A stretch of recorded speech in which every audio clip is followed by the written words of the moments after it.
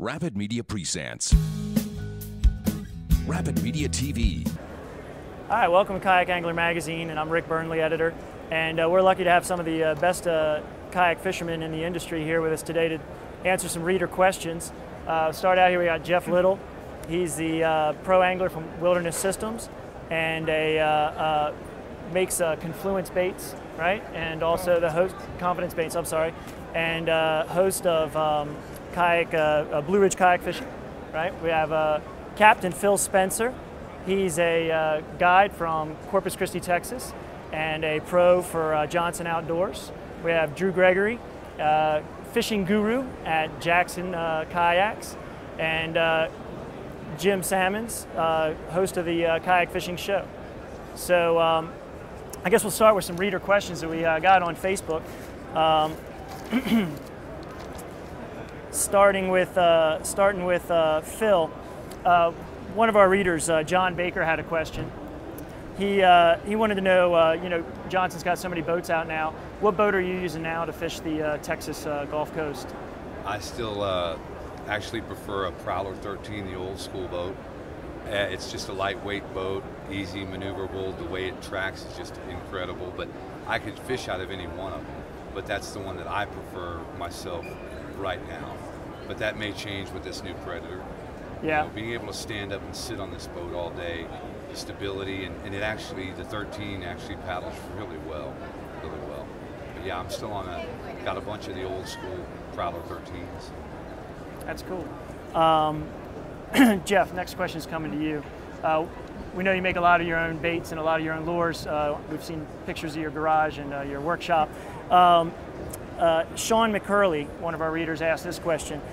He asked if you've worked with tungsten. That seems like the big movement in leads and stuff like that. Have you worked with that yet? I do a lot with different do-it molds. I do their soft bait stuff. I do a lot with the pouring lead. I actually looked into it a couple years back, and tungsten has such a high melting point. It's not a material you could really work with in terms of a do-it-yourself type thing. Tin, however, is something that you can use. It's something that's less dense than lead, and it's something that if you want a bait that you can work a little bit higher in the water column than you would with lead, you could go the tin route, and you can use the same the same stuff that you use, the same lead pots, same molds, and everything. So tin's another good option. And why are people getting away from lead? I don't know that people are getting away from lead. There's a lot of, I think, push from the environmental lobby to restrict it and really kind of backdoor their agenda on the fishing industry, which we do need to unite and keep it so that we can continue to use the lures that we've always used. That's cool. Drew, next question is coming to you. This question is from Kevin Will, one of our readers. He wants to know what the best fish finder is to mount in a Jackson kayak. What are some qualities that you look for in a fish finder that you're going to use, on one of your kayaks? Yeah. Kevin, great question, man. I prefer the Raymarine Dragonfly, and actually, with Jackson Kayak, we've just kind of partnered with them. A super solid unit, and one thing I like, obviously, is going to be the new, you have down scan and structure scan. That's kind of important to me. I want to see that structure. I want to see what it is. We have that technology now to do that kind of stuff, so why not do it? Why go old school where you just have, a little picture of a fish or just, some, not so clear imaging? Like the Raymarine, just their technology and the chirp, and even Jim can really speak to it even better than I can, because he's used fish finders even way more than I do, because I kind of grew up more of just a river fishing guy and used some back when I used to fish out of a bass boat. But anyway, I'll let Jim speak to it a little bit as well, but that's the one I prefer, is the Raymarine Dragonfly. Really solid unit, and I've been loving it so far. And it actually can go, how deep is it, Jim? It goes down to over 600 feet. So, anywhere you want to take it, it's going to give you a clear image all the way down to that level. So, anything else you want to add to that one, or? Well, I think one of the most impressive things about that particular unit, for me anyway, is the screen to unit size. Okay. The whole thing is screen. Right. There's not a whole side panel that is controls. So you have a unit that is, 7 inches across. It's 7 inches of screen.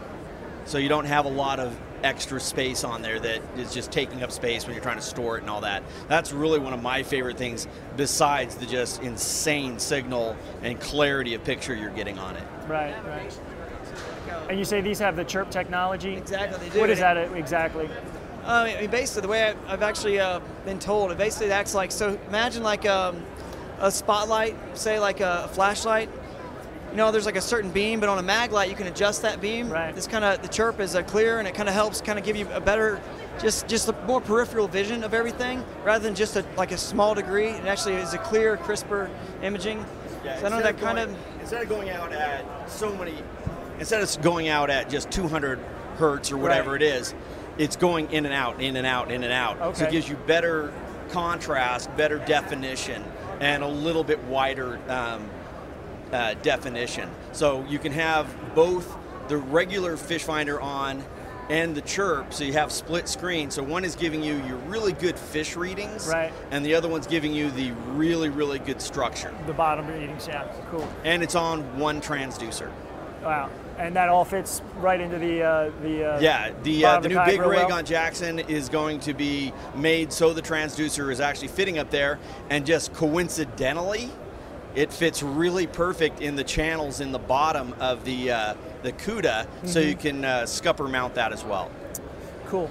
Jim, keep the microphone. The next question's coming to you. It's from Victor Jesse Valencia, and he's just getting into white sea bass fishing, yellowtail fishing, and he wants to know a good introductory rod and reel combo that he could kind of kill both of those birds with one stone.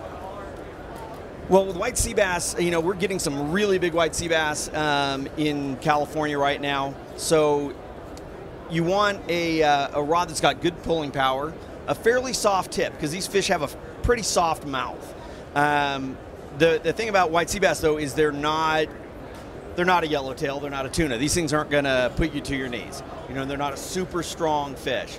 So a small lever drag reel, like the Akuma Andros, or Akuma, what was it called? I can't remember now. But a small lever drag reel, or like a Shimano Trinidad 12 or 14. Those are really my favorites. Loaded up with loaded up with braid and then a short top shot of fluorocarbon. I said you don't need anything big for white sea bass. I mean, I landed a 62 pounder last year and it took me about a minute. So they're not the strongest fish in the world, but you may run into yellowtail too, so you want to have that appropriate gear. The main thing I always tell people is you don't need big gear in a kayak, just make sure you have good gear. Right. Because you may be on a fish, if you get into those bigger fish, you may be on for a really long time. Plus something that's going to take the rigors of kayak fishing a little bit better, you know. Yeah, kayak fishing is harder, as everybody who saltwater fish, kayak fishes knows, kayak fishing is harder on your gear than any other kind of fishing. So we may have zero maintenance on our kayaks, but we got a lot of maintenance on our gear. So you need to take care of it, and having better gear is just going to last longer. Cool. Next question's coming to Phil. Phil, we had a lot of questions about tournament fishing, and you've been doing that for a long time. People wanted to know, you know, what's a good way to get into tournament fishing, and you know, how did you get into it to begin with, and then, you know, what would you give recommendations to people that are just interested in getting into starting tournament fishing? If you're going to get into it, start fishing the smaller tournaments, the mom and pop tournaments. You know, it's not about winning a tournament, it's about being consistent. Meet the people, get to know a bunch of different people. The camaraderie that you get there, it's not like a boat tournament. Most kayakers are willing to sit and talk with you. I get along with every single one of the guys from all the different companies. When I go to Louisiana and I go to Florida, it's just about being helpful and hanging out. You can get into it anywhere. I mean, start small. It's going to take time. To try to get in for sponsorship, that takes a lot. You may have to spend a lot of your own money to do that.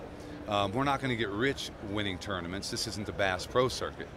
But I would just say start small. Go out. I love the IFA because this is their 4th year. They go state to, you know, different states.